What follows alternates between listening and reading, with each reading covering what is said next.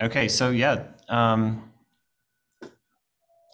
Great. Thanks everybody for joining. It looks like we have a pretty good group. I'm sorry we can't have our normal WInSAR business luncheon at AGU for the second year in a row. We're really fingers crossed for next year, but thanks for being here. So we've got a good set of presentations from I guess we're going to have introduction from Bex, and then we'll have presentations from a couple of different space agencies and different projects that are, talking about their efforts over the last year related to INSAR. And then we'll hopefully have some time for your questions and feedback about WINSAR. WINSAR is really at a kind of a critical juncture right now, moving forward to the EarthScope consortium sort of at the end of next year. So we really want to know what are your priorities and what are the things that are important to you as we go through that. So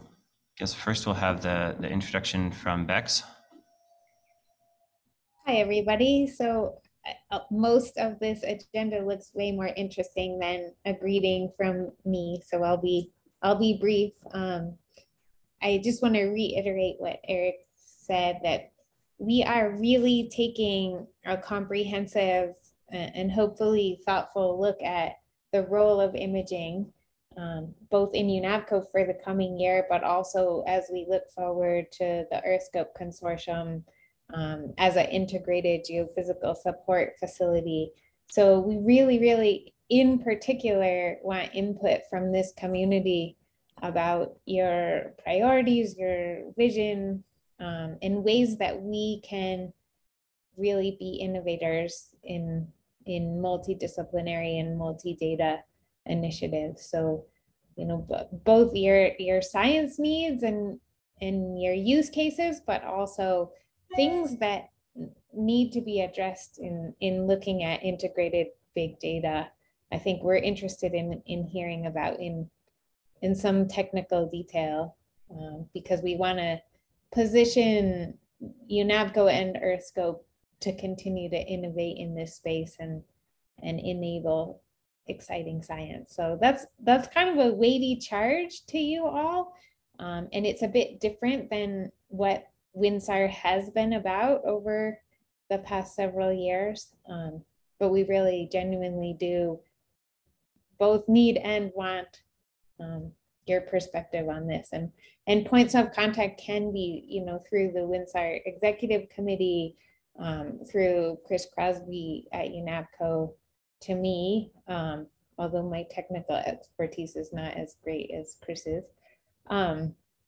but or any other contact that you have at either IRIS or UNAVCO. I think this is an exciting moment with the combination of NISAR coming and EarthScope being born, to really rethink what we do around imaging. So please help us get it right, or at least help us be in a position to get it right over the next 5 years or so.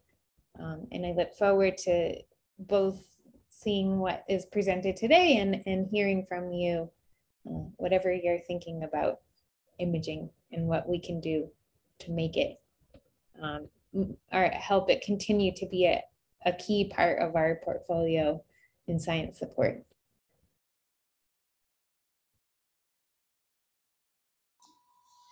Great, thanks a lot, Bex.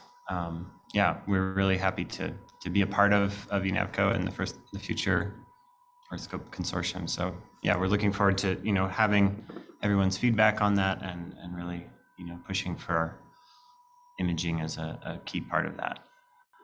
So I had a couple of slides, and then we'll go through from UNAVCO, and then from JAXA, ESA, NASA, NISAR, and ICE, GMTSAR, the Geo Super Sites, UAVSAR, and then ASF in that order. So, and I wanted to point out we have kind of planned it for a couple of quick questions in between presentations as we're sort of transitioning between the different slides. But you can also please feel free to put your questions in the chat, and the speakers can answer them there. And then hopefully we've planned this for an hour and a half, so hopefully we'll be done with enough time to have some questions afterwards and discussion. And of course, please, if you have any other questions you don't have answered here, send me or the other committee members an email or anything like that. Melissa, could you go ahead and share those slides again?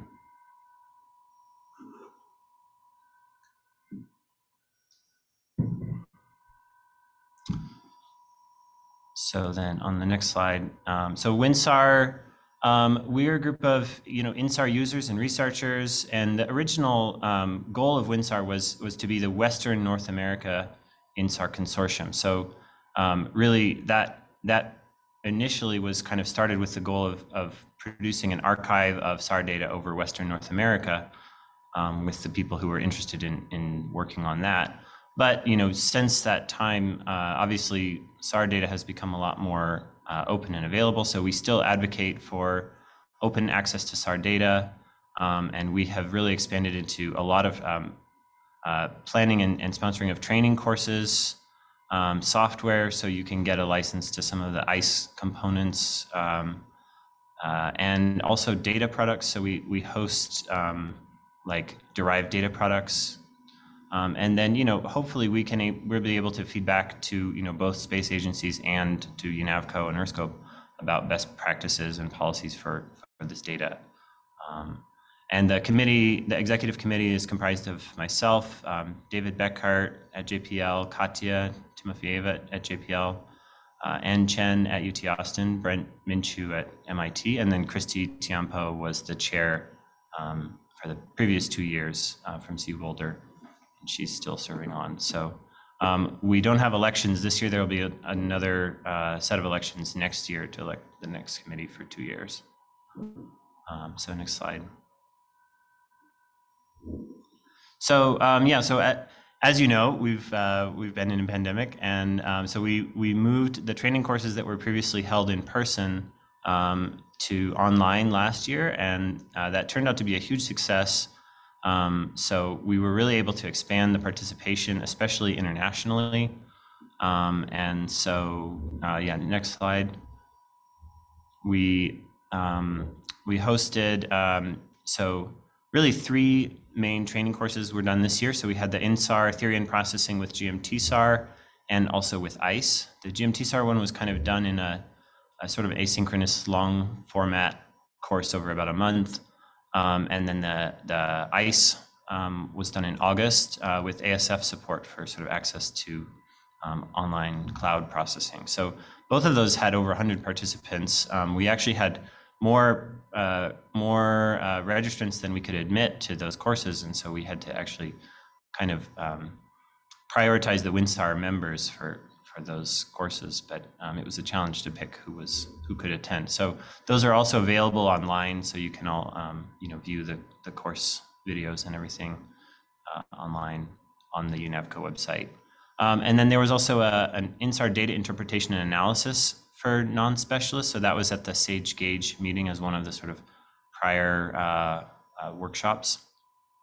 And so I hope that was a good success. Also kind of talking more about just, not the data processing, but the data interpretation and how to use it. As you all know, INSAR can be a little bit confusing for non-specialists. So we plan to actually continue these courses online.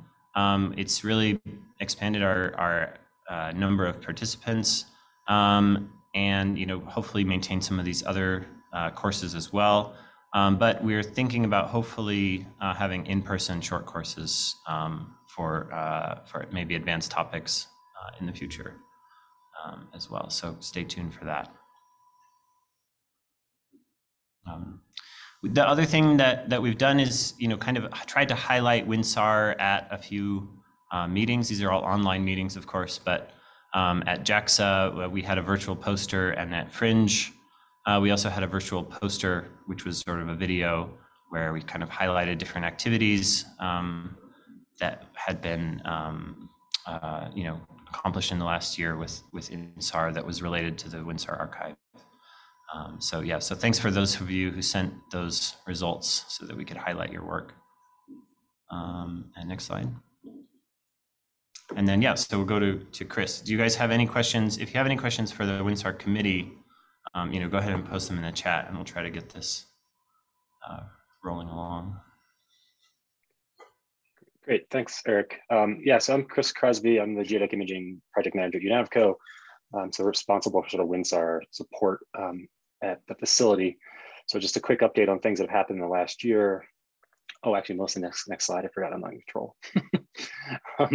So just a quick reminder that WInSAR is operated by UNAVCO under the GAGE facility cooperative agreement, which was through September 2023. Now there's this planned extension of 2 more years. And that funding comes actually split between NSF and NASA. So it's a sort of 50-50 ratio at roughly 1 FTE of support. And the list of activities are ones that you're all probably quite familiar with. So it's the support of the executive committee, kind of archive, operations, data ordering, tasking, data ingest, the web portal, ICE software access, although ICE is now open source, so that's less of an activity largely. And then this community short course support that Eric just spoke about. So next slide. So this the WInSAR community kind of numbers. There's 318 WInSAR institutional members, so that's an increase of 5 in the past year, and 2016 registered users, so 150 additional in 2021. And so that's sort of roughly the same as previous years. The new member institutions might be declining slightly because of this. If you recall, we've talked about this in the past, that membership in WInSAR was required for ICE access. So now that people can get ICE as an open source product, there's less interest, I think, in WInSAR from a pure membership perspective, especially for international users who are not voting members of WInSAR, who were previously joining just simply for ICE access. There's 197 terabytes of data currently in the archive available for download. And that's up by 10 or 20 terabytes from last year. One just quick note is that JAXA deprecated the GUI2 interface that we were using to kind of automate the ALOS2 download and ingest process. So I think that happened early summer. And so the total amount of data ingested has flattened because it was ALOS2 was largely what was driving that. The data increases in the past several years. And so maybe we'll hear an update from about ALOS2 later in this set of presentations. Next slide. So one of the things we did this summer was we had a USIP intern. This is the UNAVCO summer internship program. Becca Dussard is a PhD candidate at University of Oregon, with a focus on SAR for kind of volcano deformation, joined us and worked through the summer during the whole standard USIP period, which is 11 weeks, but then actually kept her on for another sort of, I think, 6 weeks beyond that period, or 5 weeks beyond that period, because she was helping with ICE, the ICE short course and some other tasks. And so she did a ton of work this summer and produced a lot of really cool products that are out there. And I'll do a quick review of those. And we're working on sort of website content updates to make these easier to find from the WInSAR webpage. So first thing is she created 2 tutorial videos on the Socera API and GUI interfaces. So these are the kind of search and access tools that were developed now 5 years ago, but are still used by a lot of people. And so she put together very simple tutorials on how to utilize both of those that are on the YouTube channel for UNAVCO. Next slide. She also took and this was in collaboration with the ICE short course team, Paul and his crew. She took the 2020 ICE short course, which had been recorded as these sort of day-long videos, and she diced them up into a whole suite of much shorter 24 videos that sort of go through the structure. And the idea was to take that content, which is quite rich, but was sort of hard to navigate because there were these 8-ish hour blocks of video. And so she went through that whole archive of video and created a suite of 24 new videos. Each one has a consistent sort of start page and end page and is structured such that it sort of matches the structure of that course. And so this is a really great resource for people who want to sort of self-educate on ICE and that whole processing tool set, or just learn some more INSAR theory. Potentially a good resource also for pointing your grad students at if they want them to come up to speed and they haven't taken one of the courses that we teach sort of more synchronously. So Becca did that. Next slide. She also developed a suite of Jupyter notebooks, 5 Jupyter notebooks that are a little more compact than what is used in the ICE course. And so these are all available through the UNAVCO Jupyter Lab, and are potentially interesting because they are a little more, again, oriented towards self-teaching and sort of basic crash course in ice utilization examples of various types of processing workflows. And so that was another great contribution she made. And then I think my last slide, oh no, two more. As I mentioned earlier, sorry, go back one, Melissa. Becca also helped out with the ICE short course this summer, working with Paul and the rest of the crew from JPL who teaches that. And so she did a lot of helping preparing. She tested a lot of the notebooks that were used in that course. She sort of helped to coordinate the TAs, and then she did quite a bit of grading. And so this was another big, I think, helpful contribution that was made by the UNAVCO in support of this course, and maybe something we'll try to do again this summer if it was useful. And then the last slide from me, Melissa. So as I mentioned earlier, we're working on a web content review, and actually Becca did a great job of this, helping me this summer kind of go through every place that SAR's talked about, either on the UNAVCO webpage or on the WInSAR webpage, and sort of trying to identify legacy language, of which there is quite a bit, and also try to sort of better map the connectivity between the UNAVCO gauge content and WInSAR, because these are two sort of distinct brands, but they're also quite tightly intermingled, and there's kind of illogical connectivity between them, so to speak, if you're sort of coming in from a novice user perspective, trying to figure out where various resources are available. And so I'm going to try to do some web updates to reflect some of those changes over the coming months, so keep an eye out for that. And then my last sort of reminder is to the institutional representatives of WInSAR. So each institutional member has a rep, and one of the challenges is that people sign up, and then we don't have a great process to maintain that list to keep it current. And so Melissa and I did a lot of work before the last election in 2020 to verify that we had the right sort of rep at the right institution, because that affects our ability to get to a quorum when the election happens. And so we had something like a 46% response rate to our initial inquiry. But I just want to remind all of you out there to please, if you think you're the institutional rep at an institution, please check the institutional rep page, which is shown there on the, and verify that you are correctly listed. And if you've recently changed institutions or there's been or something like that, please let us know so we can keep this current, because if we don't, it's going to become a problem again in 2022 when we have to go through our next election. So that was it for me. We can move on to the next presentation, unless there are questions. This is Paul Rosen. I just wanted to say that Becca was absolutely essential. I have to thank UNAVCO for offering her.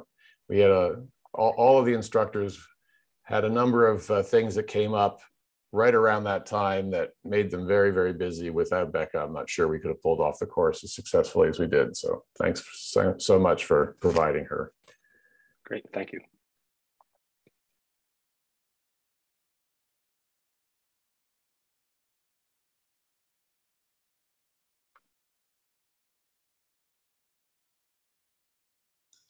Next is a presentation from JAXA by Dr. Shinichi Sobue.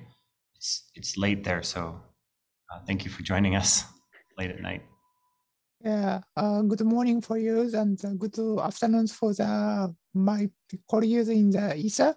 As Eric already mentioned, it's 1 a.m. in Japanese time. So I try to stay as much as I can, but if you have any question, please to contact through the email or some ways. But I'm very happy today to make a presentation, not only for the AROS 2 updating, but also the AROS 4 status, especially for our first draft of the basic observation plan or basic observation scenario of the AROS 4. I would like to share in such kind of information too. So could you go to the next page? Just skipping, everyone knows the AROS 2 specification, so I don't need to explain this one, I think. So go to the next page, yes.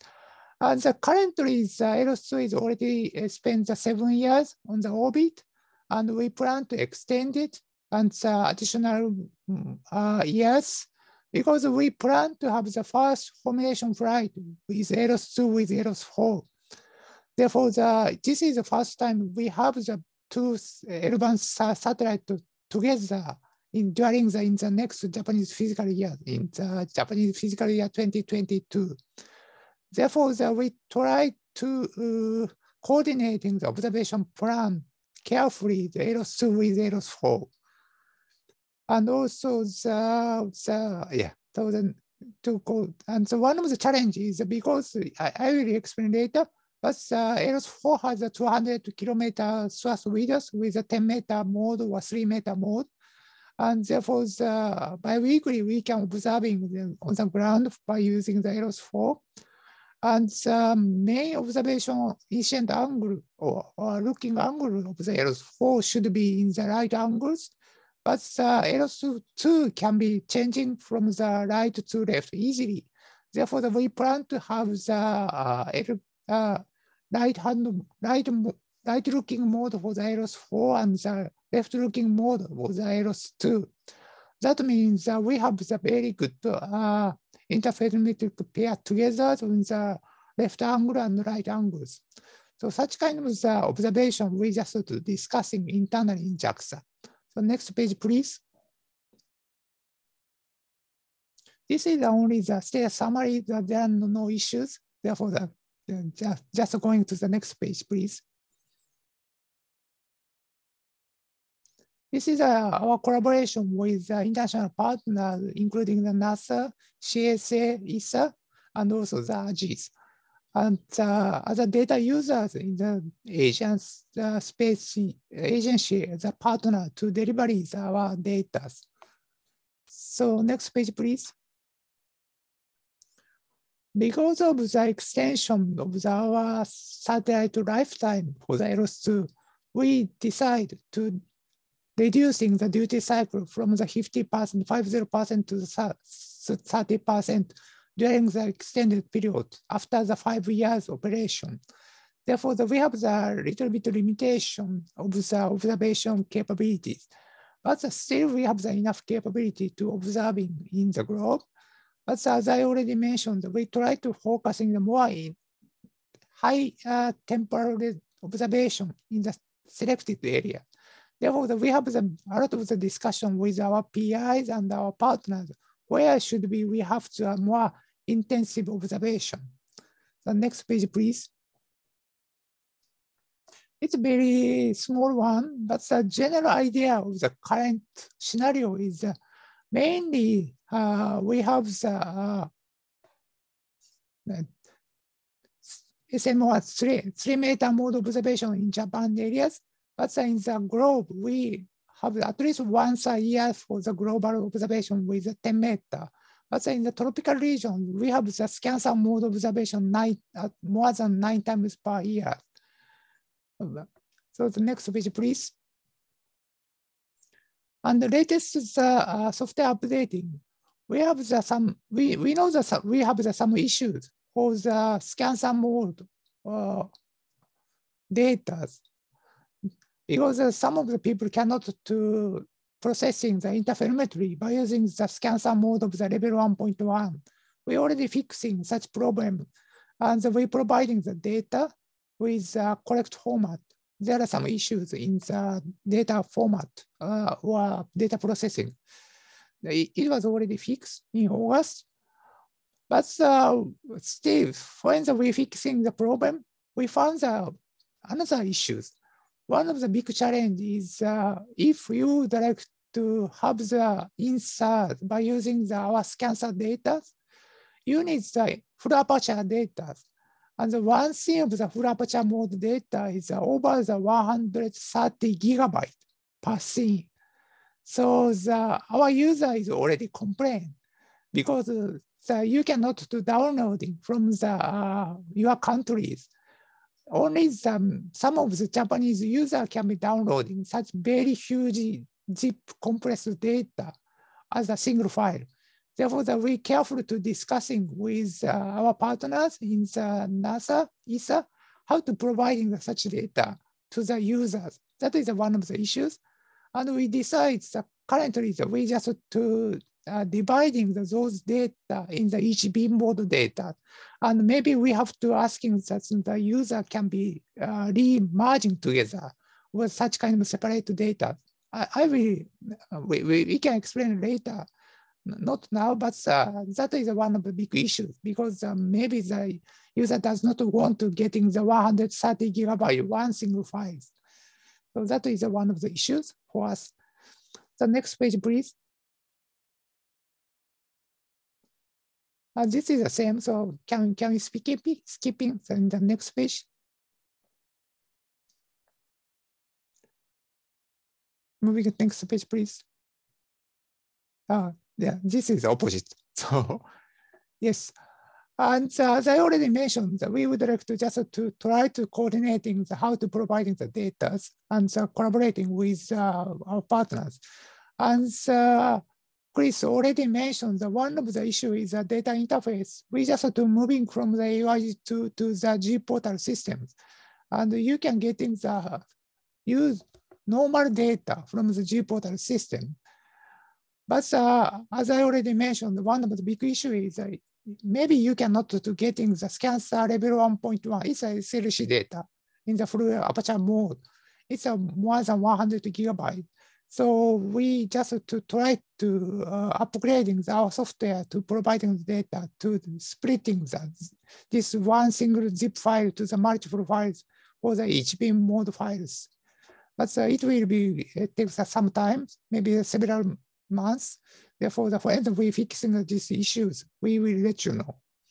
The next page, please. One of the good news, maybe you already know what I already mentioned in the last year, we almost completing all of the data processing of the ALOS1 data in the Aboriginal2 and the parser. And most of the data is already starting to mirroring in the ASF or Universe Alaska. And so you can have all of the parser data, not only for the SLC data, but also the sort of the ARD data, ARD compatible slope also collected level 2.2 data. Maybe it's not so interesting in the community, but it's good for the general users. And also we just starting to processing all of the ScanSAR data of the parser 2. And this data is also open to the public. And we already starting to coordinating with NASA to mirroring such ScanSAR data. So you can getting all of the level 1.1 data or SLC data. But again, it's a full aperture mode data. So the one data is 130 gigabyte per scene. Therefore, we have to talk with ASF people how to deliver such data to users. That is one of the challenge. And we estimating that it takes about 1 year to processing all of the data. But again, the challenge is how to deliver such kind of huge data to the ASF. Even if to using the AWS system, it takes several months to deliver the data. So that we have to carefully to coordinating with ASF through the NASA about what is a good timing to providing the data. The top priority from the NASA, which I already hear, is in the West Coast data of the SLC. Therefore, we starting for all of the processing of the ScanSAR SLC data and to start to process delivery such data to ASF. And later we will starting to the African continent and to processing all of the Asian data. But it's, of course, we are happy to sharing in the level 1.1 data, but in the Asian users, mainly interested in the level 2.2 data. Therefore, we plan to processing the level 2.2 data from the next year. The next page, please. So just skipping this one, we don't need to, you can check in later. So next, as I said, I'm very happy to sharing some of the ALOS4 status. And this is a presentation material for the PIM workshop in this November by the Dr. Motoka. But I'm happy to sharing this information. Next page, please. Next page, please. So as I already mentioned, we plan to overlapping of the ALOS2 and ALOS4. And the target year is the Japanese fiscal year 2022. So please keep an eye of the successful launching of the ALOS3. This is a high resolution optical satellite. and will be launching in this Japanese fiscal year. So we're using the new launch vehicle, H3 launch vehicle for this LS3. So the second rocket will be using for the LS4. So we are highly dependent on the first success of the LS3 launching by the new launch vehicles in this Japanese fiscal year. Therefore, you have to check in the news of the LS3, although that is the optical satellite. Next page, please. So you may already know, and also I already said that in the strip map mode of the observation wide swath width will be changing from the 50 kilometer to the 100 kilometer or 200 kilometer. This is a very big advantage for the LS4 from the LS2. So, and also the 3 meter mode of the high resolution strip mode should be dual polarization instead of the single polarization. That is an improvement for the LS2 to the LS4. The next page, please. So this is, I already explained. And the one observation can be covered all of the big island of the Hawaii. So it's a very good thing. So next page, please. This is the testing pictures. So later you can see it. And the next page, please. We are continuing to do the PMA float flight model testing of this satellite. Next page, please. And observation concept, you can see such kind of observation concept in our homepage. So later, please check in that homepage. Next page, please. And basic idea is the continuity of the LS2 observation for the LS4. And that is one of the way to make the LS4 observation scenarios. So next page, please. And this is Japanese area. Maybe you are not so interested in the Japanese area observation, but our main observation area is the 3 meter mode of the observation bi-weekly in the Japanese areas. That is the first priority because we have to providing the disaster observation data, and the basic observation should be covered in the basic disaster base map creation in Japanese areas. Next page, please. Next page, please. So the global observation, currently, this is a very early draft. We can be coordinating with NASA and ESA, but at least once a year, we will have the 10 meter mode observation for the globe. It's the same as Japan. LS2. And the disaster base map, we just discussing how to covering by which mode. This is still TBD. And also, as I already mentioned, we have the currently big discussion about our collaborative partner in Japan to maybe have 9 times per year with certain areas with a 10 meter mode. This is still discussion with our partners, but not finalized yet. But currently we targeting to have some certain areas with 9 times per year with a dual polarization mode of the 10 meter. And also the plan to have the polar observation in the 3 times per year. Next page, please. But because because too much data by using the 200 kilometer swath width observation, therefore we have to just do zoning of the observation timing of the global coverage, same as the polar observation. Next page, please. This is very familiar with you. It's almost same, but the scatter mode, even if the scatter mode, the swath width is 2 times bigger than the LS2. So LS2 is 350 kilometers, but the LS4 is 700 kilometers. Therefore, it's a very huge area can be covered by using the scanner. And also, as I already mentioned, we have a very big discussion with our partners, and we may have the pattern A and the pattern B observation. And the pattern A is a more high frequent observation we're discussing, and the pattern B is like the same as the current observation for the LS2. next page, please. Maybe this is the last page. Oh no, sorry. That's yeah. This is the final page. We have some discussion with the calibration validation science team partners, and we have the discussion about how to creating the initial calibration validation phase, and also starting of the regular observation. You can see that after the launching, 7 months after launching, we will have the regular observation.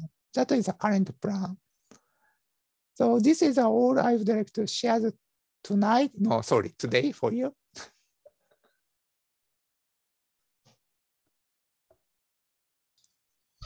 Thank you.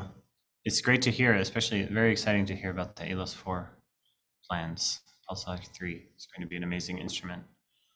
So next, we have an update from Isa from Yerpotan.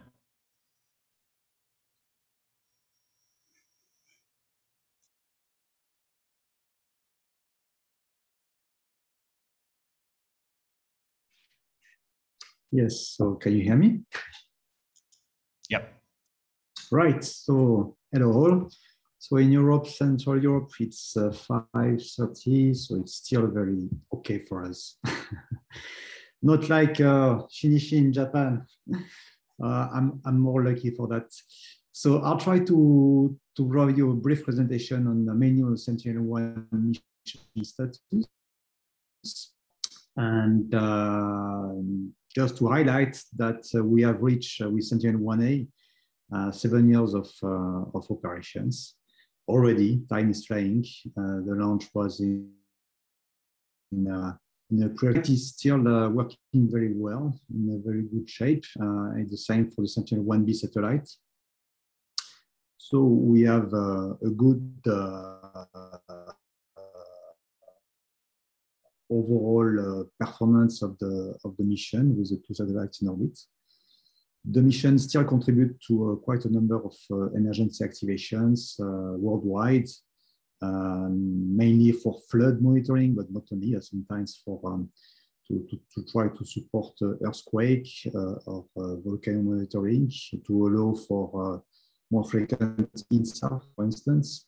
And we operate the mission close to its full capacity, so it's difficult to accommodate additional observations.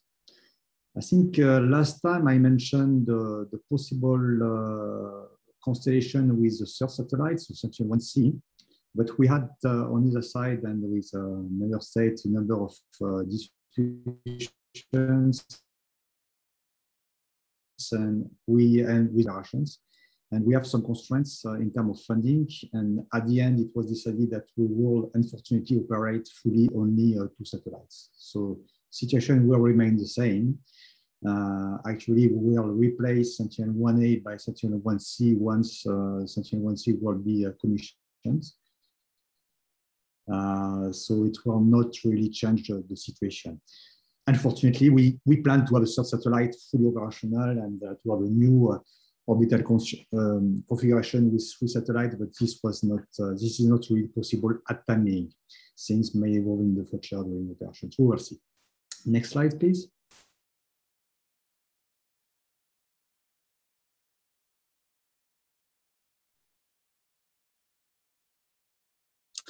Yes, so you certainly know well this observation scenario maps. There are 2 of them. This one is related to mode polarization observation geometry.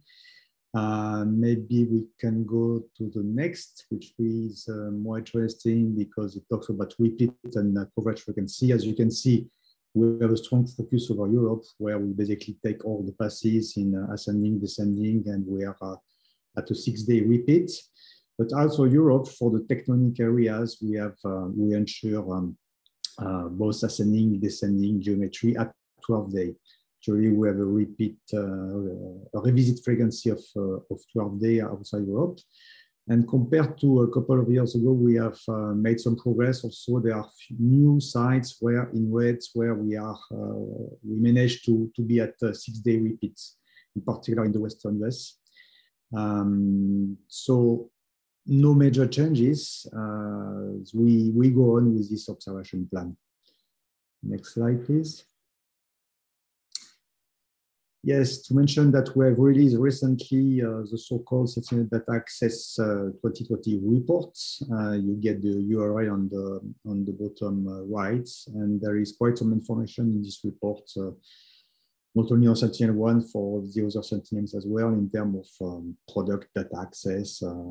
So you see here an example of a heat map of Sentinel-1 products globally on the top left and the bottom left. This is an example of heat map showing the archive exploitation ratio of Sentinel-1 non-time critical products.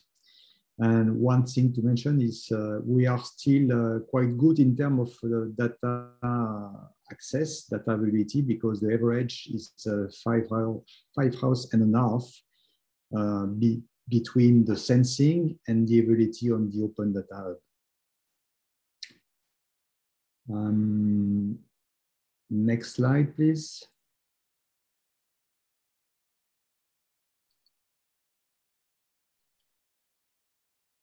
Yes, so this, as you know, Copernicus is a major European Earth observation program, and there are a number of Copernicus services which are financed by the European Commission.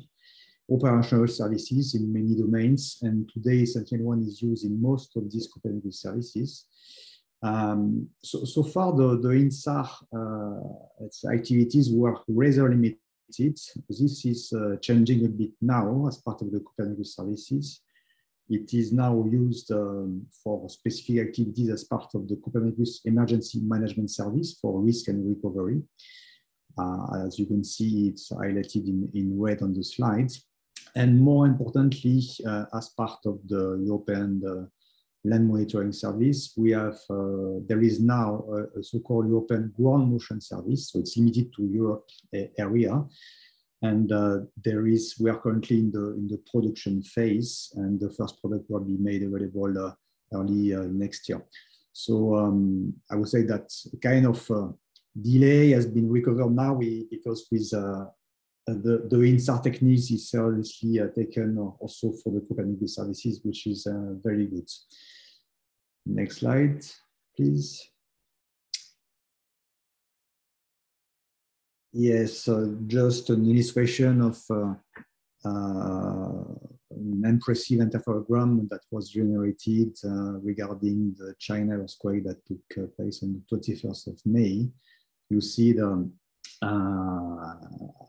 how important is this earthquake, and you see over the 250 kilometer swath, the impressive interferogram. I will not comment any scientific, let's say, derivation of this interferogram, just to provide an example of a very, let's say, I would say, impressive example of interferogram recently.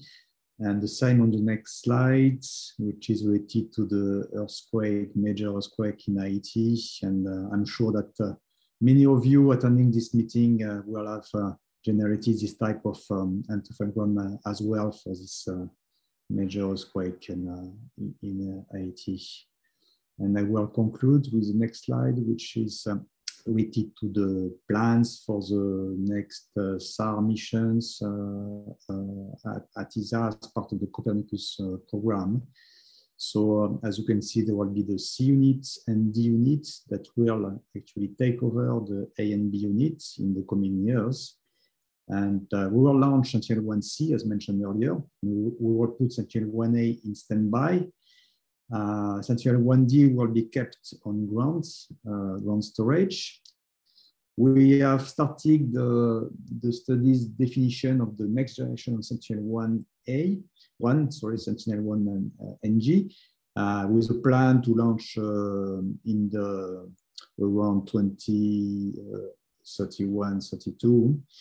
And regarding the L-band Roselle SAR mission, we are currently in a detailed definition phase with launch planned around 28, 29. This is it. Thank you for your attention. And thank you for the invitation. Thank you, Pierre. It's great to hear. I'm sorry to hear that the Sentinel-1C won't operate at the same time as 1A and B, but understood. It's wonderful data that you guys are providing and a really impressive mission. So the next update is from Gerald Bodden at NASA on NASA's programmatic activities. So I'm starting to notice a little bit the time. I'll just ask everybody to try to keep your presentations as concise as possible so that we don't run out. Thanks. Yeah, that's always a challenge at WInSAR. There's so much good stuff that's going on, and it's hard to cover in a 5-minute presentation. So I will try to stay as close as I can with it. NASA does not allow Zoom on things, so I'm working on my iPad. So I'm going to go ahead and turn off my video, but you got the sound coming through. So with it, I think most everybody's interested in what's going on with NISAR. And so NISAR is being tested, it's being integrated right now. Paul Rosen's going to be going into depth, or a little bit more depth than I am in his presentations coming up. But the key part here is that due to COVID and some engineering issues, that the launch of NISAR has been delayed till no earlier than kind of August, September of 2023. And if we launch, if all the hardware lines up anytime after September, it will be delayed into January because we can't launch into an eclipse where a NISAR would go around into the shadow of the Earth. Can't open the boom, or we're not confident in being able to go ahead and open the boom with basically heat contrast. But moreover, what's more important is to save the date. We are having our first major NISAR Science Community Workshop at the Pasadena Community Convention Center, April 19th through 21st. So this is the week after Easter, and this is going to start off. Hopefully, what will be maybe a biannual meeting with basically covering kind of like Fringe, but in the U.S. So next slide, please. This one includes an animation, and hopefully it goes through. NASA, in response to the decadal survey, we are taking some of the key missions that were identified in the decadal survey and creating this thing called the Earth System Observatory, where with this, we're taking the different missions that are looking at individual pieces and trying to understand the Earth as a whole. So we've got cloud convection and precipitation, aerosols. SDC is what we're seeing up here, and then surface biology and geology. So surface deformation and change mission is the one that will follow NISAR and will be very much like a NISAR mission, or will have some of the same capabilities, but it may not necessarily be a clone of NISAR. Hit the next slide. Here we go. NISAR is going to serve as the trailblazer for the Earth System Observatory, so it's going to kick it off, and SDC will follow. The whole objective here is, instead of having individual missions, actually have all these missions up working on the whole Earth at the same time. So this is going to be in addition to the current 23 missions that are in the current program record. So the ESO will be a separate dedicated piece with that. So next slide, dive a little bit into SDC. This is a similar slide that I showed last year. For SDC, the instrument will be an InSAR with ionospheric correction. We have a cost cap of around 500 million. And so what this means is it encourages partnership. So we are looking at reaching out to our international colleagues, so ESA with Roselle, say JAXA with ALICE Next, or whatever inclination it is, by the time we get to the period in which SDC would launch, which will be kind of the early 2030 time period. So if anybody's interested in learning more about SDC, we've got a whole dedicated town hall at AGU. So it's TH33K on Wednesday. Please encourage you to participate. Next.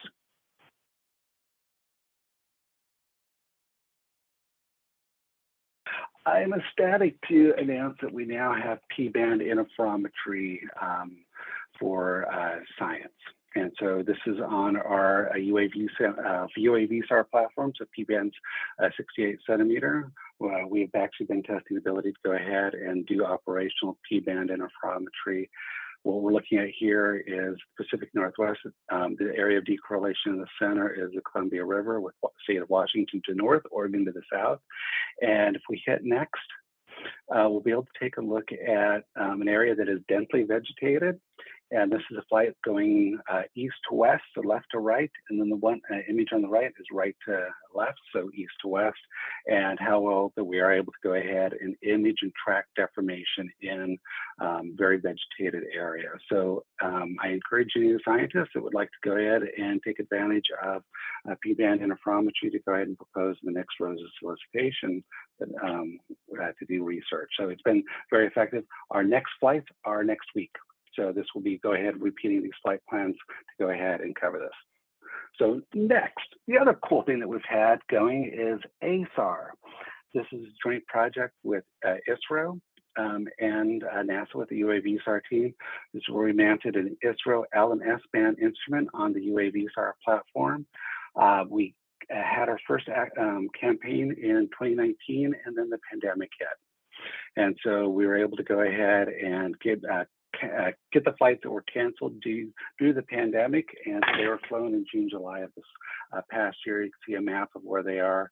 This does not do repeat pass for interferometry, so this is all SAR backscatter, but the whole objective is go ahead and prepare the community. I think Youngling will have a little bit of slide on getting the data for this. So this will be at the community coming up. First access will be for the ASAR science team members and the NASA science team. And then from there, it's going to be open data set to help encourage and prepare for NISAR. Next slide.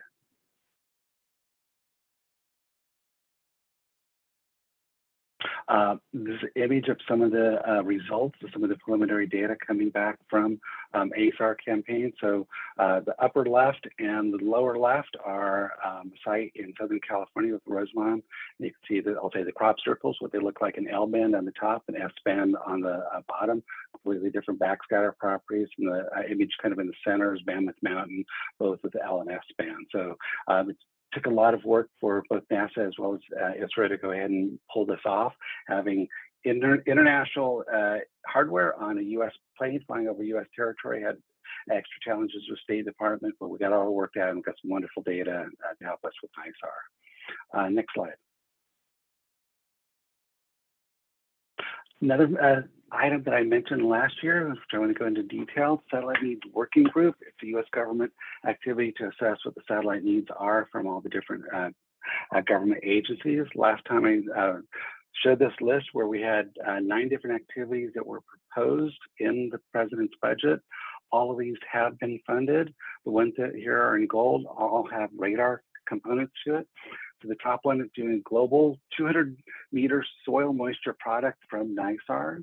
And so Rowena Lohman is the science team lead on pulling this together. She's doing a wonderful job with bringing all the different soil moisture groups together such that we have a product when NISAR launches. Item number 2 is a global surface water extent that includes optical, both NASA as well as ESA, Sentinel-1 and Sentinel-2 data, as well as Landsat and NISAR when it launches, as well as SWAT. Item 3 is looking at land surface change detection. So this is using both optical and radar. And then the next one is basically North America deformation. And I'll go into that in a little bit more detail. So next, hit the button once. The center 3 items are all managed by a NASA activity. Can somebody advance the slide? Here we go. Are being managed by OPERA. This is the operational capabilities that was developed from out of ARIA, and WINSAR's very own David Beckert is the science lead for the OPERA activity. So if I'm not able to answer the questions, David definitely will. Next slide, please. So here's just kind of a quick overlook with it. So for the North America deformation product, which I think WINSAR is most interested in, what is North America? It's 200 kilometers inside Canada, all of Alaska, south down to Panama, and all the U.S. territories. So every Sentinel-1 as well as NISAR pass will be turned into a PSNSAR time series and see what the product streams will ultimately work out with this.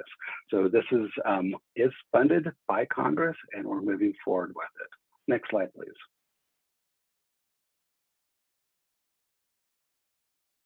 So this my last slide. I've got you've already heard some of the discussion between, I guess, NASA and JAXA with regard to data. So ASF is a global data mirror for PALSAR-1 data, as well as PALSAR ScanSAR data. We're in the process of receiving that data, and Wade Albright will go ahead and cover some pieces in his presentation.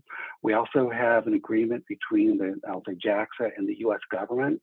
So NOAA, NASA, and USGS researchers are able to gain access to a little bit higher level data. So if there's anybody that qualifies for that, work out with me, but it has to be research that's done in collaborative approach between NASA and JAXA. And we're also exploring a NASA partnership with JAXA for being a downlink as well as a data distribution node for Alice for ScanSAR. Please go back. I've got a couple last pieces here. We've got one finest for basically how do you get funding for graduate students. The finest through Roses just hit the street a couple days ago. The deadline is February 11th of this coming year. The funding for this is actually increased to $50,000 a year. And so that's is nice. We have the regular Roses solicitation that we're anticipated to come out February 14th of 2022. Ignore the one on there. And then I've got a couple other items on here that I forgot to include. Surface topography and vegetation study. This is a thing that came out of the decadal survey, and with it, there's a study that is now out online for people to take a look at it. This is for working on doing global topography and vegetation from space. There's a Roses Science and Technology solicitation that is now under review. It's to help develop the technology that will help feed into both STC as well as radar for topography, ice elevation, vegetation structure. And I'm going to leave with that through the Satellite Needs Working Group and NASA's CSDA, which is our Commercial SAT Data Acquisition Program, we have made agreements with Planet, Fire, DESIS, which is a hyperspectral instrument on the International Space Station, as well as EarthDem. These are commercial data sets that are now available for US-funded researchers. So you either work at a US agency or you funded like an National Science Foundation researcher. I will put links to both the FTV report as well as the how to gain access to the commercial data in the chats. So next slide, that's it. So a lot going on, even though we are in a pandemic, exciting times, NISAR is around the corner, and we've got a lot of international partnership, and we've got some new data, that's new capabilities, new data. So we're moving forward with geodetic imaging. Thanks. Thanks so much, Gerald. It's great to hear. It's exciting to look forward to some of those new missions and new exciting things coming up. Okay, so the next person is Paul Rosen on NISAR and ICE. Good morning, everyone. All right, so I'm going to give a pretty short presentation. Gerald already talked about the schedule status for NISAR, which I'm sure is disappointing to everybody, myself included. If you could go back just a second. I just wanted to point out on this slide, the NISAR webpage is on the bottom left there. If you want to know about the characteristics of the mission, which I've briefed many times before at this meeting, nothing has really changed, but if you've forgotten what they are, please go there. Coverage is still the same, every ascending and descending every 12 days over all the land and ice covered surfaces. The instrument characteristics are also pretty much unchanged throughout the development. Next slide. So I would not recommend building a satellite during a pandemic. It's not easy. And we've had some technical challenges along the way this year, but we have made substantial major progress since the last report I gave to you last year. Now the two radars, the L and S-band radar, are fully integrated. The S-band showed up, I think it was in sometime this year, earlier this year, and we fully integrated and tested it. We found some compatibility issues with the two radars, and have gone through some mitigation and troubleshooting activities, which have led to finding the problem and fixing it. So we're in the process of final stages of testing that fix. So you see on the left there, the technician replacing a susceptible box, and on the bottom, you see the fully integrated L and S band electronics that are ready for the functional testing now that this compatibility issue has been resolved. So that's all relatively good news, despite the fact that it took a little bit extra time to do it. Next slide. I showed you last year the vignette on the left.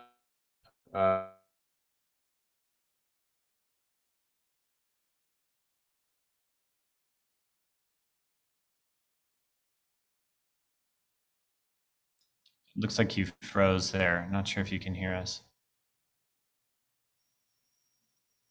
Is ready, almost ready to be integrated with the mechanical system, and that's going to be coming up. In the meantime, we've been doing a lot of development on the mission system side and have been developing scenarios for running the mission with ISRO directly, and we've actually held mock system tests where people on both sides of the Pacific are sitting at their consoles and executing operational sequences. So this is becoming real for everybody, both at the hardware and the mission systems level. We also have some other hardware from ISRO that's coming in, the data handling box, which is a major component that was a new development that needed to be tested. That came to JPL and actually has finished testing. Everybody's gone home and everything works great. So this is all great progress getting ready for the next year of full integration. Next slide. So that's it on NISAR.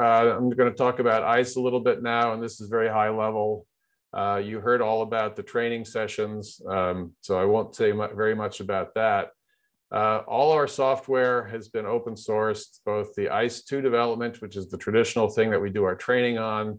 You can see the web page here. It's github.com with the handle ICE framework ICE2 for the older heritage software. The training is in an area called GeoSync, which has a UNAVCO segment and another segment in it.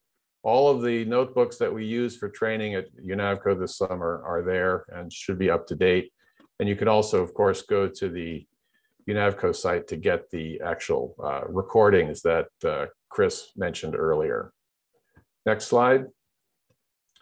The ICE3 development is what we're using operationally for NISAR. This is still being developed and doesn't have the full capability that ICE2 has at the moment. And at some level, it's not going to have all the higher level time series capabilities because that's not needed for the project unless the community develops them. And but it is open source and those opportunities exist. The latest version that you see on the website, if you went to this website here, will be very close to what we are using within the project. We don't have a fully integrated development cycle between what's going on the project side and the public facing web page. So there's a little bit of a lag between the latest capability and what you see on the web page, but this is actually very close. It's not so many days old. The other thing that's new is we're developing an on-demand system, a little bit similar to the OpenSAR lab, but specifically targeted for the science team during operations for NISAR. It's a cloud-based environment that's co-located with the archive that NISAR will have. And it has a number of notebooks that are sample notebooks for how one would process NISAR data. This is not open to the public yet, but we are in the process of making it accessible to those outside of the JPL firewall, which is one of the main issues, and figuring out how we can pay for a larger community to look at it. So this is under development. Next year, I hope to report that things are much more available to everybody, even beyond the science team. But this is an exciting development to have a fully integrated set of data and tools on the cloud that NASA, that's the direction NASA is going with processing. It may solve some of the issues, for example, with the ALOS-2 ginormous data sets that you don't really want to have to download if you can avoid it. Next slide. Final slide, and Yunling may say more about this. We've generated a number of simulated NISAR products that from the UAVSAR data set. They have the same bandwidth, the same noise levels, and some of them are interferometric. And there are quite a few of them at various places around the world. You can go to the UAVSAR website and you see a simulated NISAR button and can sort based on that. And from that, you should be able to use the ICE3 software and the readers there to be able to look at these data and explore their characteristics. Next slide. We hope to have a set of sort of training modules and data sets packaged in a way that when we get to the science community workshop in April, those who come can receive information about how to use the data and maybe play with it either at the workshop or surrounding the workshop. So I hope you'll all register. The information for registration is right here. And with that, I'll stop. Thank you very much. Thanks so much, Paul. It's great to hear about that. And yeah, it's great that ICE3 is going to be kind of updated in near real time for the community. It's really, really exciting. So next up is David Sandwell on GMT-SAR. Okay, good morning or evening, everyone. I just have one slide, so hopefully we can get on schedule. So I'm here to talk about GMT-SAR, and you can see in the upper left here are the main developers that are involved in this. And you see two people that are the key developers of GMT. They're currently developing something called PyGMT, and one of our objectives is to do a PyGMT-SAR. So we work closely with the GMT developers. A little bit about funding. We're in the final year of our NSF cyber infrastructure funding, and we're currently writing a new proposal from UT and UCSD. And the main activities will be to prepare for NISAR. We're excited about that. And we want to be able to deploy GMT-SAR on the Amazon Web Services to be close to the Sentinel archive and the NISAR archive. I think this is important, and I think the NISAR group is doing the same thing. We've deployed the software on basically all Unix platforms and also Windows, because Windows can run Ubuntu, and that works nicely. And we're just moving everything to the cloud. That's going to be in our new proposal.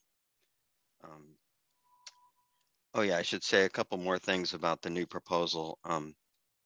We want to develop tools to integrate the left-looking NISAR with the right-looking Sentinel. I think that'll be pretty important to get the full vector deformation time series and also include GPS data. And that leads to this fourth bullet down here about the community geodetic model. This is an activity that's funded by NASA through SCEC. And I think this has actually been a really important activity for all of us. There's a group here you see that are each developing time series of WInSAR GNSS for Southern California using different softwares, ICE and GMT-SAR, but also using different criteria and approaches. And I think through this activity, we're coming up with the best practices, how to make WInSAR time series, say with Sentinel-1. And I think this should really continue because there's a lot of decisions you can make during the processing. One of the things here on the right is lower right, the NSF requires metrics for our investigation. And so we've kept track of things, GitHub, on the GitHub repository. One of the things is the number of citations. You can see that's going up almost a factor of 2 every year. So this is good news. I think a lot of people are using GMT-SAR. There's a lot of international users that use this. So And we're probably going to phase out the DEM generation part because that's being done at a number of places. And then finally, we had a UNAVCO short course that you heard about. The next slide shows the instructors, and we thank all these instructors. We tried to break the students up into smaller groups of 20 or so to have individual hands-on instruction with installation and other issues. And I think that works pretty well. So we want to continue that with UNAVCO, and Donna and Melissa have really helped us out at UNAVCO. So that's it. Thank you.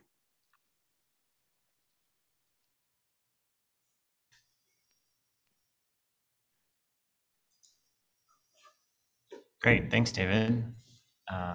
It's great progress, and yeah, good luck for the next cycle of funding.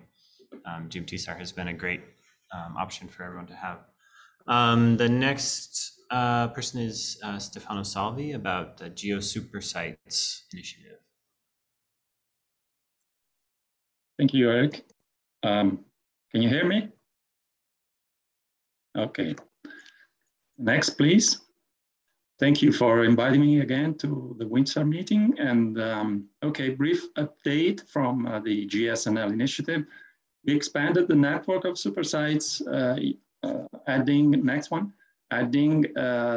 this year a volcano super site in Nicaragua. And we are talking about a new super site in Costa Rica at present, but this is still in the air. Next, please. Again, the volcano super site in Nicaragua, then in general, our super site are still continuing, as business as usual. They continue to use good amounts of COS data for research, mostly X-band data because they are not totally free and open. And they use them for monitoring and response during crisis. We produce a number of biennial reports from each super site, which are made available on the website. And they contain the advances in science and open data. Then we have these highlights from super site results that have been crucial for managing the White Island eruption end of 2019, and are in fact important now for the assessment of responsibilities, and there is a big trial going on in New Zealand. And then they've been also instrumental for monitoring the dikes in the eruption in Reykjavik near Reykjavik and at Etna this year also. We maintain cloud computing resources we provide to less developed super sites, but at present we only have Ecuador using them. And we also made accessible data, over 10,000 CSK data and a number of TSX data, plus some player data, which be not of interest to you because they are optical, very high resolution, but they will be very soon available also on the ESA Gerardsard exploitation platform. Next, please.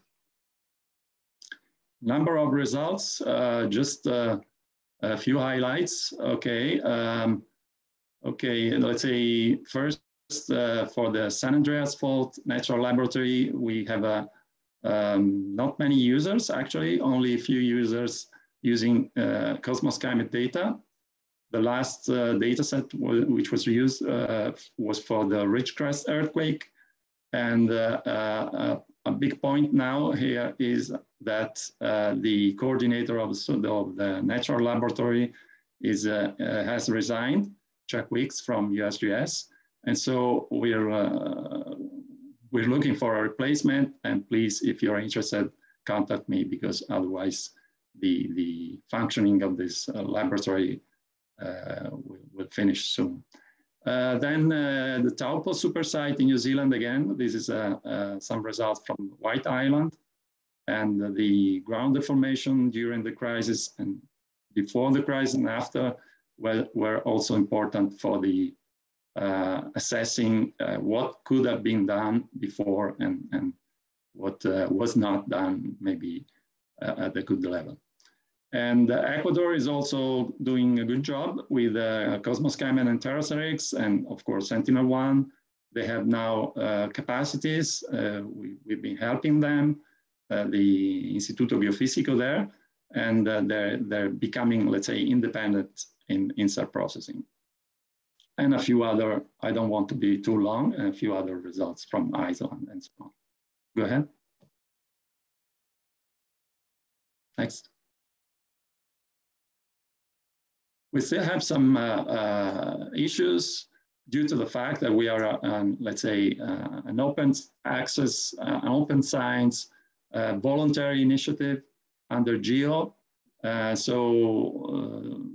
level of open access to data is, especially in situ data, is still lagging behind at some super sites.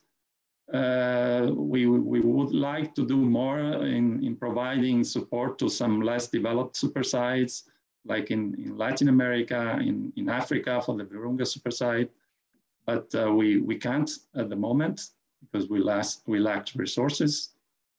And GEO has not been so helpful so far in providing access to international funding, which was one of the objectives. One of the super sites has been not so active in the last 2 years, and the CEOs has decided to withdraw support of data. And please note that the San Andreas Fault Natural Laboratory could be the next, because again, we lack a coordinator now. And if there is, if the super site and the natural laboratory in this case is not requesting data for a number of years, the CEOs might withdraw support. And again, we thank all the space agencies in the CEOs and ESA in particular for support, also financial support, but we still have limited access to JAXA and CSA data. And we have, let's say, an agreement in principle with CONAE for access to SAOCOM data, L-band data, but this is still in the air. There is a lot of bureaucracy to be done. So maybe this next year, maybe we will have that. This is my, I guess, last slide, Eric. Thanks. Great, thank you. I'm sorry to hear that the San Andreas Fault super site isn't being used well enough. We should all try to make use of that data because it's a really wonderful resource that you've organized and provide. So thank you. The next person is Yunling Liu from WINSAR from GPL.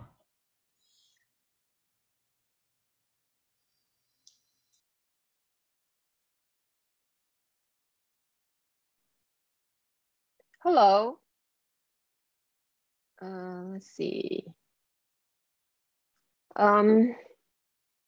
This year, UAVSAR has resumed flight campaign pretty much without much disruption, which is great. Although the SMATVAX and above experiments were postponed to next year. So in all, we flew more than 400 flight hours. And can you go to the next slide, please? Okay, so we have some of the flights that are of interest to you include the Central San Andreas Fault, which we have imaged in June this year, but we've had the time series for a long time. And also the slow-moving landslides in around the Bay Area, and also the Salton Trough area that's with Andrea Donnellan's Quakes imager. So that's really exciting that we now have a high-resolution imager that will be able to generate DEM from, coincident with the UAVSAR images. And we also image some opportunistic wildfire data. Next chart, please. So another area that used L-band differential InSAR that we've supported is the SNOW-X campaign and also the Delta-X campaign. For the SNOW-X campaign, we provided weekly flights from mid-January through late March that covered different snow conditions. And this will allow the SNOW-X team to figure out what snow conditions L-band INSAR is likely to work. In other words, to maintain coherence. So they're looking at this from the perspective of using NISAR data to study snow. So they will be quantifying the accuracy of L-band INSAR retrievals of snow depth, density, snow water equivalent, and wetness. So here's an example of what they did last year, where they had looked at one site where they saw, by comparing to LiDAR data, the UAV-SAR differential INSAR data was able to retrieve snow water equivalent to about 1 centimeter accuracy, which is what they're looking for. So that's really exciting. And this year, with more varied snow condition, they'll be able to test it, to test the robustness of this technique. For Delta-X, we flew 2 campaigns. That's an Earth Venture suborbital mission. And for the spring campaign, that was for high Mississippi River discharge, and the fall campaign, which was for the low Mississippi River discharge. And they were using L-band differential INSAR. We would fly over the same area every 20 minutes. So we can really measure the water level changes within the marshes and also infer water surface velocity. And at the same time, they're also estimating above ground biomass, as well as assessing the ability to map shallow water bathymetry from L-band data. So this is really exciting stuff. And they've seen that the water level change within wetlands, we are able to measure to within 5 millimeter accuracy. Next chart, please. So as Paul has mentioned earlier, we're providing simulated NISAR products. And we've been doing generating processing data for a little more than a year. And these RSLC products in HDF5 files are the same format that NISAR is using. And you can download the data, like Paul said, from the UAV-SAR website, and you just click on that simulated NISAR button. And so far, we have generated over 430 products. So people have been using the simulated NISAR products for polarimetry, as well as INSAR SLC stack analysis. So it's really exciting that you will be able to get ready for NISAR with UAV-SAR data. So one thing we're thinking of doing is generating UAV-SAR products with the native UAV-SAR resolution and noise characteristics, but in NISAR format, the HDF5 format, so people don't have to deal with different data analysis tools. So that's something we're thinking of. Okay, next, please. So we've been doing L-band, supporting L-band landslide study for a long time. And lately, Professor Zhong Lu of SMU has this landslide study with P-band UAV-SAR. And what he showed here on the right is by comparing UAV-SAR P-band data and ALO's PAL-SAR2 L-band data, we can see that we have improved in INSAR coherence because of the vegetation penetration, and also improved sensitivity in deformation detection. So here he shows a number of very small landslides in the Pacific Northwest in Oregon, where you can see the difference in coherence as well as phase signature between the P-band data and the L-band data. So we'll be flying next week to add to this observation data sets. And these data will be available at the UAVSAR website for download as well. Okay, next chart, please.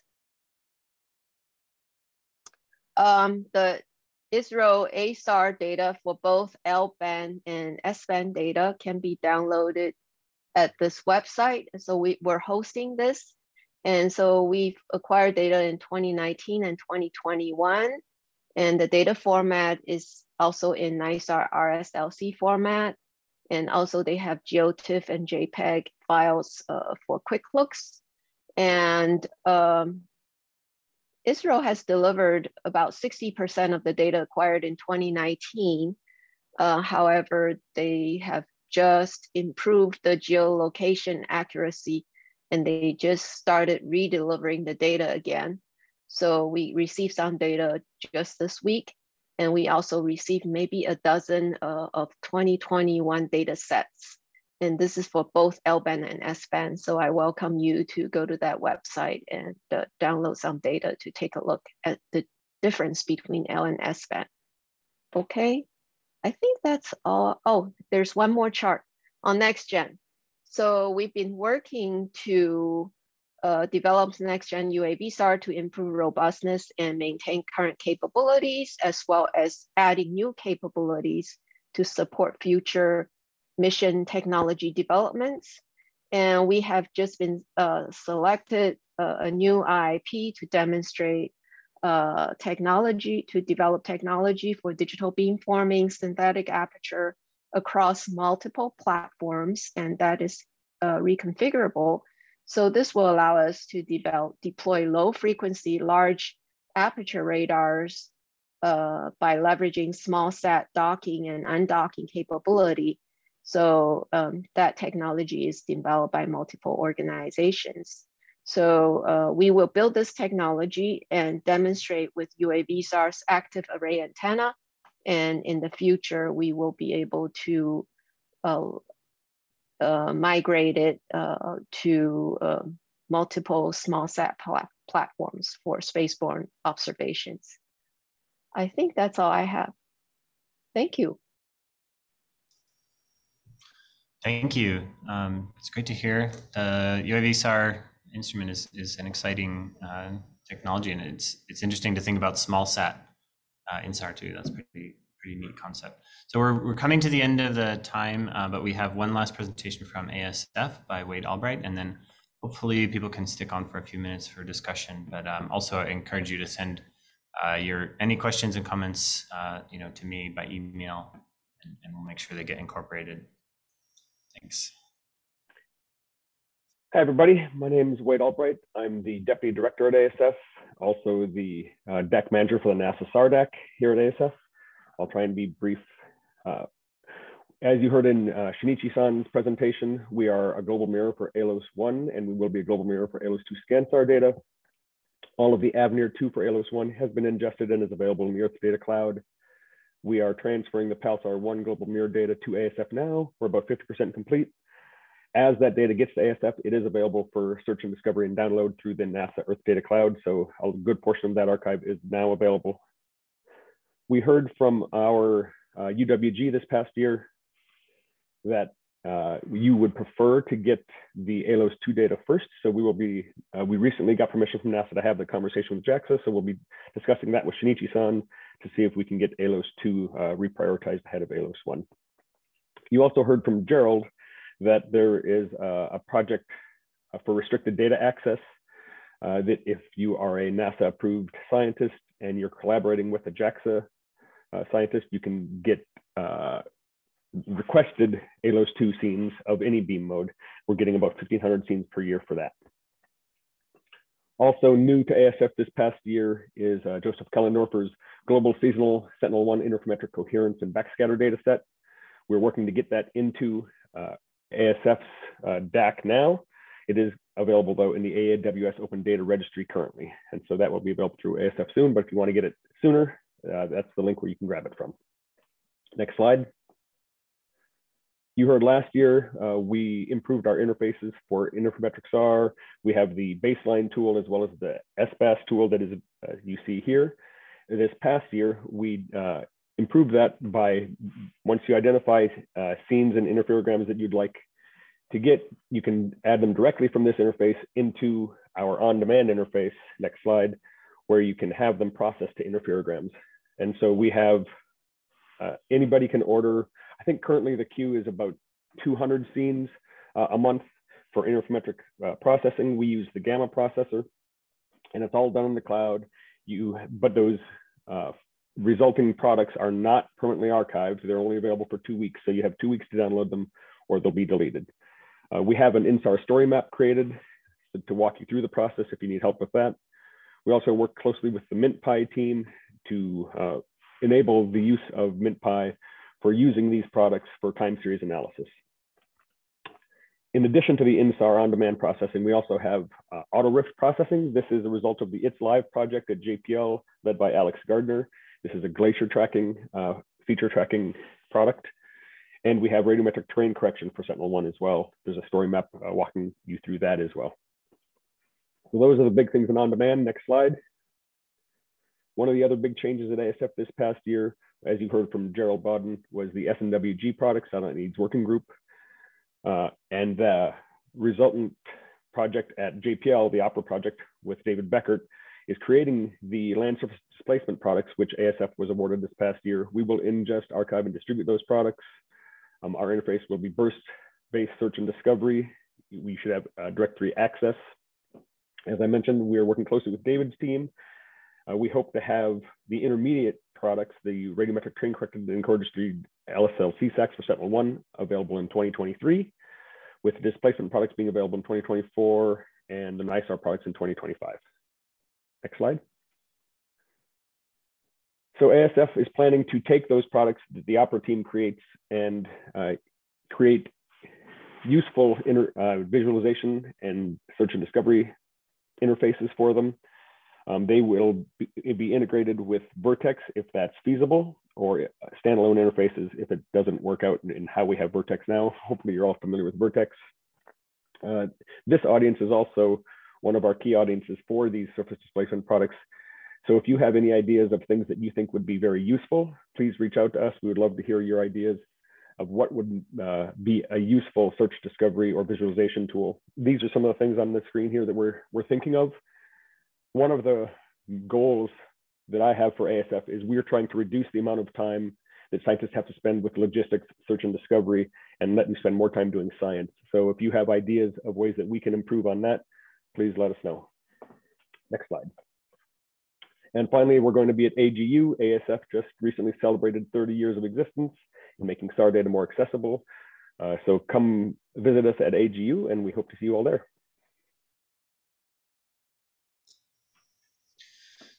Thanks so much, Wade. It's really exciting the efforts you guys have made there at ASF. It's a really great service to the whole community. So thanks so much. So we're a little bit over time, but I hope it's all right if you guys don't have to run. We can have a few minutes left for questions and comments from anybody. And otherwise, please send them to me later, and I'll integrate them into our next WInSAR meeting and make sure that your voices are heard. Any questions from anybody to the speakers or to us as WInSAR?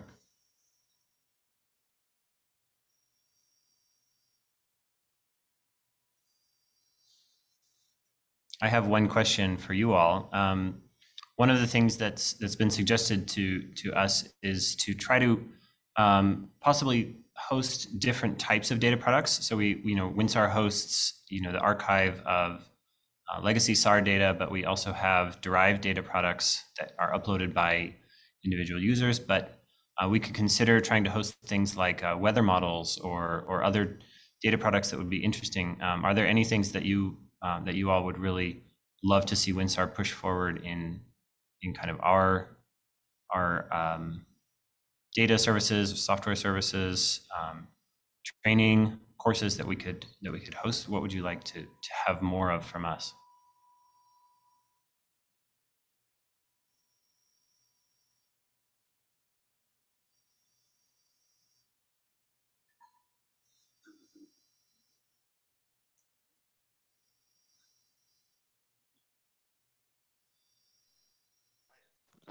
It's Dave Sandwell.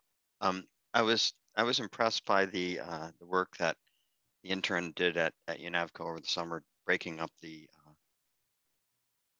teaching into these modules. And I think continuing that, we could do it with GMT-SAR. I think that would be a good thing, really. So people could go online and learn how to do INSAR or LiDAR or whatever in a well documented way. So that was good. Yeah, thanks. I think that was a really neat thing she was able to do. That worked out super well, I think. And David, would you be interested in partnering with UNAVCO for this coming summer, perhaps, to do a similar thing, focus maybe on GMT-SAR since we focused on ICE this past summer? Yeah, exactly. Okay. Our notes are not well organized, and we could use some help. So that'd be great. Okay. Maybe you and I should connect offline and chat about that, because actually we're starting to put out the use of internship position announcements. They usually go up at AGU time, so this is the appropriate time to have that conversation. Okay, great.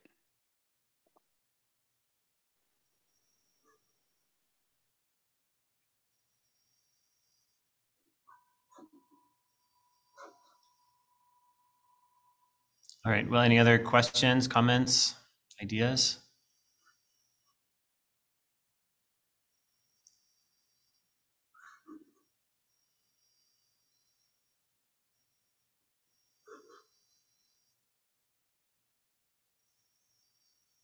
Melissa, is everybody able to unmute themselves? I know we had increased the security on that.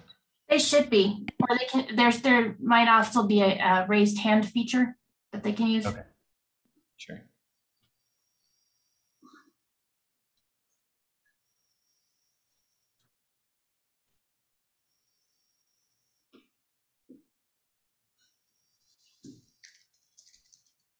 Okay, well, I guess we should wrap it up then, since we're a little bit over time.